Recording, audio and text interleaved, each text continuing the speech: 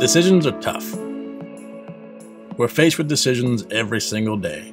Simple decisions. Tea or coffee, chicken or beef, green or gray shirt. These are literally the only two colors I have. And it seems like when you've made the decision, you have 14,000 more waiting for you on the other side. What kind of tea? Do I have sugar? Do I add some honey? Do I have milk or do I have cream? We make these simple decisions every day, 24/7. But sometimes we forget to take a second to think before making a choice. If you're like me, sometimes you get so overwhelmed by all the factors of your decision. You get so afraid and put so much pressure on it that you decide to do nothing. You choose not to choose. Fear plays a big role when making a choice. The need to be accepted or to fit in is real. We don't want to stand out too much or do anything too out of the ordinary. When Carly and I decided to move into a bus and travel full-time, we literally dove in head first. We sold our house, we sold our cars, we sold our farm equipment, 90% of our possessions, and even our little pygmy goats. This was a big decision. Big decisions need big time. It took us about a year to say yes, but we didn't want to look back in 5 years and wonder what if. What if we had been brave enough to go for it?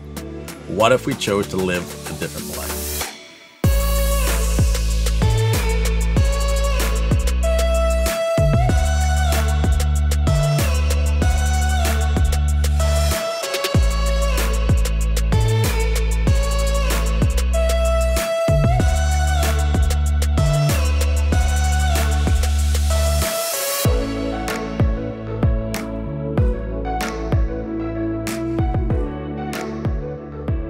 We took a look at what could happen, like our worst case scenario.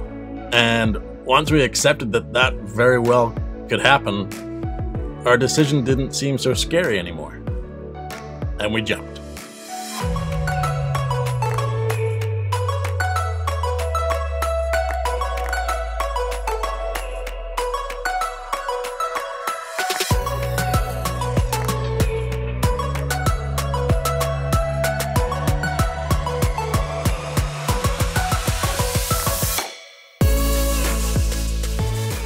Sometimes you just have to make the choice. Jump in with both feet and not let the fear and doubt get you down.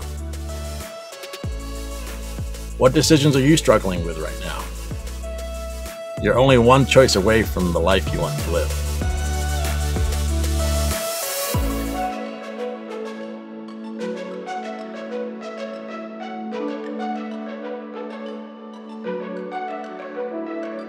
I almost forgot my words there. It took me a second.